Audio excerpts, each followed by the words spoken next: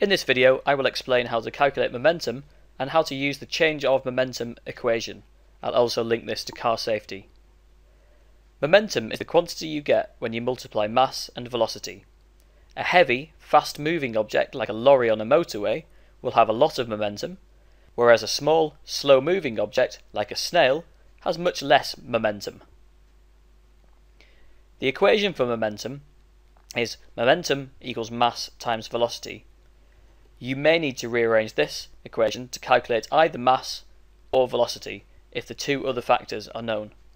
For example, a lorry with a mass of 7,000 kilograms travelling at 30 meters per second will have a momentum of 7,000 times 30, which is 210,000 kilogram meters per second.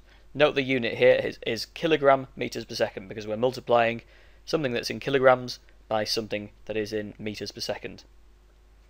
To change the momentum of an object, a force has to be applied. A bigger force, acting for a longer time, can cause a greater change of momentum. The equation for this is change of momentum equals force times the time that force is applied for. Let's return to the lorry from earlier. It needs to get up to 30 meters per second, and the engine can only deliver 10,000 newtons of force. How long will it take to reach this speed? First, we need to work out the change of momentum we require. The starting momentum of the lorry is 0. This is because the velocity is 0 and momentum equals mass times velocity. The final momentum we calculated earlier was 210,000 kilogram meters per second. Therefore, we need a change of momentum of 210,000 kilogram meters per second. Change of momentum equals force times time, so time equals change of momentum divided by force. So we get 210,000 divided by 10,000, which gives us 21 seconds. So to accelerate this lorry, we must apply a force of 10,000 newtons for 21 seconds. The lorry then hits a brick wall and comes to a complete stop within half a second. How much force will the driver experience?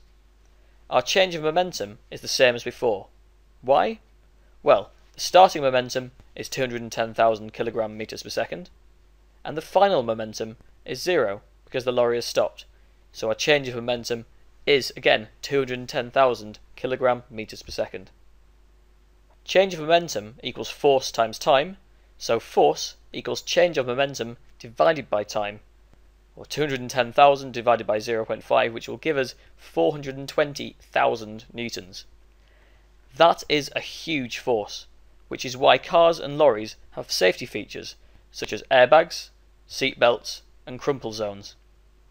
In a crash, we want to reduce the force experienced by our bodies, as this is what causes serious internal injuries. The force is affected by two factors: change of momentum and time. We cannot do anything to affect the change of momentum. The vehicle has to get from whatever momentum it started with down to 0. Therefore, all of these safety features work by slowing down the crash as much as possible, so that the time that the accident takes is longer, and therefore the force experienced is smaller. So to summarise, momentum is mass times velocity. Something with a lot of momentum is hard to stop, so it requires either a big force or for a force to act for a long time.